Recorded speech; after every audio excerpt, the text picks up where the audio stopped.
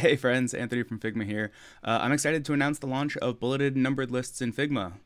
So let's get into it. The quickest way to create lists is with keyboard authoring. So for bulleted lists, you can type a dash and a space. This will also work for asterisk or even the bullet character as well. For numbered lists, you can type a number and then the period or a parenthesis will work here. You can indent up to 5 levels using tab or command and right bracket on a Mac, control and right bracket on a PC. To unindent, shift tab or command left bracket, control left bracket will unindent the line.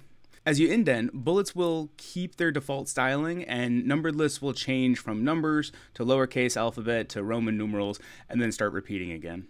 And if we take a look at the type details menu, you'll see that there's now options to set or remove list styling. This can be used on a single line by inserting the cursor, a selection of lines, or all lines by selecting the entire text area.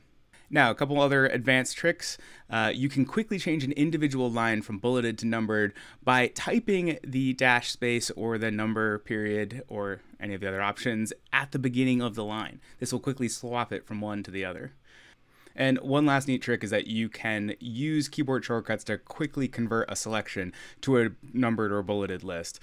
Command-Shift-7 will convert to a numbered list. Command-Shift-8 will convert to a bulleted list. And that's going to be Control-Shift-7 and 8 on a PC.